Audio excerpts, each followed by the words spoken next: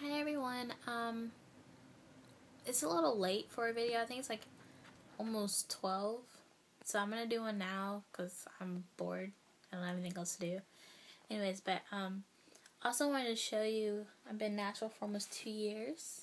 And I kept cutting my hair. Like it's not that I don't like long hair, but I just kept cutting it and I just kept cutting it and cutting it. So it's slowly grows now. It's slowly growing.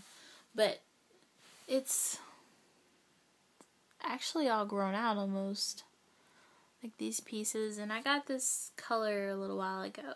You can see my kinky curls. I have about that much left, but other than that, I've been growing it out for a while. I'm not gonna put any heat on it. Last time I put heat on it was like a week or two ago when I went to the hairstylist to get this color in. She always flat irons my hair. But she uses a really good heat protector, so I trust her with it, you know. But other than that,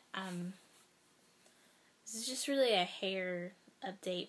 It's mostly for myself to keep track of how I've been doing with it. I don't know what to do with it right now. It's just, I need to moisturize it some more. I gotta find some really good hair moisturizer. I think I'm gonna have some tea tree oil.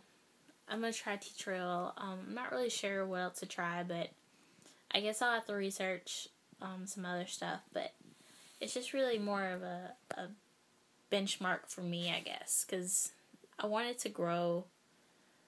I just want to get all the perms off of it first, because I still have some left. And my hair has really been growing, like, color is actually growing out just a little bit, but my hair grows pretty fast. It's not as fast as it used to, but it's almost been a whole 2 years since my last perm, and I'm really proud of myself. And I didn't get a letter today.